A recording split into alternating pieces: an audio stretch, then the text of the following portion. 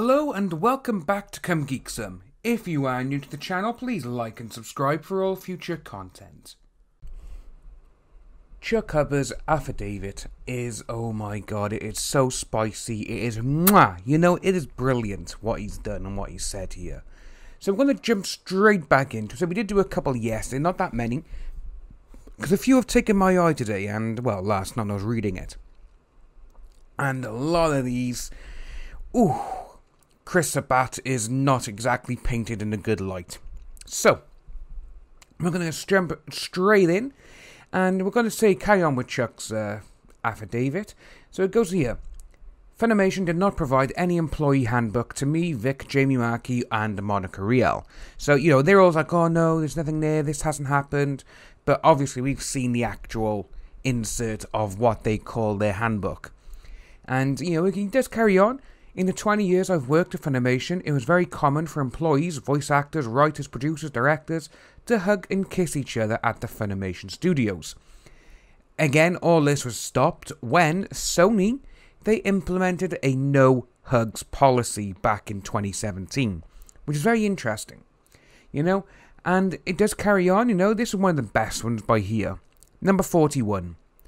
When the Dragon Ball Kai was being recorded in 2007, I heard rumours that actresses had been recast at FUNimation for refusing advances by FUNimation employees. I consider these rumours credible based on my experience working at FUNimation and from direct messages received from a former Dragon Ball Z cast member. So, with that right by there, it does go to show that they do have some kind of casting couch. And it's mostly by the seams that it does to be with Chris Sabat and his studio. Because the next point, I also heard that actors who participated in these with FUNimation Okatron 5000 employees were cast in the roles. I consider these rumours credible based on my experience working at FUNimation. And with these, obviously, he's saying they're rumours, but again, this other side, the ones who are all against people, they said, when we saw these are just rumours, there's no evidence, they're like, no, they're true. So going by their logic and the way they think, all this is true. So, that's why they don't like it, and that's why they have been so vocal in the last 48 to 72 hours, because a lot of stuff has come out.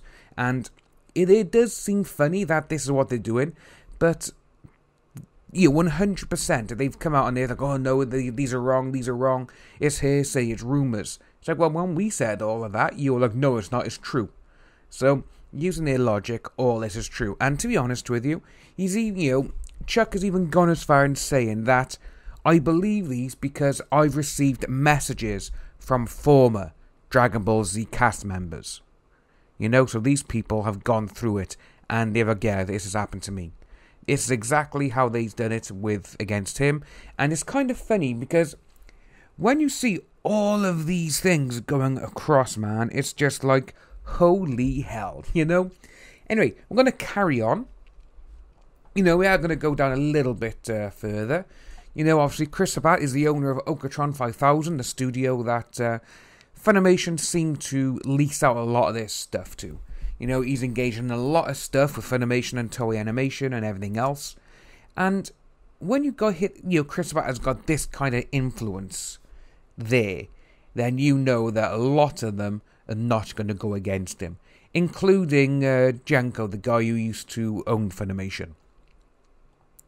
So we're going to carry on, and I'm going to skip on down straight away to number 72. During my settlement efforts, Todd Habercorn told me that Chris Sabat, Ron Toy, and Sean Schemmel told him that he was in danger of never working at FUNimation again because he retained the same law firm as Vic. So, Chris Sabat, Sean Schemmel, okay, voice actors in the business, this, that, and the other. But Ron Toy? So why is he there? Why is he saying it as well, That's a little bit fishy there, because Ron Toy supposedly has nothing to do with FUNimation. But obviously, the way he's talking this, Ron is like, well, first of all, Ron shouldn't say nothing because it's got nothing to do with him. He doesn't work in FUNimation, or so he says, And it's kind of sad to see that, Chuck is also feared for his career, and he's also, as well, him and his wife, they fear direct, planned, and specific retaliation from Chris Sabat and those loyal to him in response to this affidavit that will be damaging to my reputation and career. Chuck has gone out of his way for all of this. He doesn't want anything to happen. He's doing all of this on his own, and it's sad to see because Chuck is just sticking up for his friend, and his so-called other friends are threatening him. That's bad, that's really disgusting. And it gets even better by here. FUNimation employees, including Marky, Rial and Michelle Spetch, I think that's how you say her name, if not, I don't care, have advised me more than once since February 2019 that criminal charges were coming against him. In response, I encouraged them to help these alleged victims and, told them to let them come forward. When asked to provide specifics to these allegations, they couldn't or refused to do so. Where have we seen this, ladies and gentlemen? We've seen this on Twitter, where they've either said, no, you don't deserve it, then block you, or they just block you straight up. When you see that sort of thing and you know that it's like, right, okay, they're not even going to do it to people they class as one of their closest friends sort of thing. And it does go to show that these people, they're not exactly nice people, So yeah, just going along, there's tons in this one. It's, again, there's just a lot of stuff, and Chuck has gone out of his way to do all of this. Which, again, Vic and Chuck, they must be so much, they must have good friends and everything else, because, again, this is just unbelievable. We're going to end this video by here, so if you are new to the channel, please smack that subscribe button, hit that little thumbs up, and I'll see all you lovely people soon.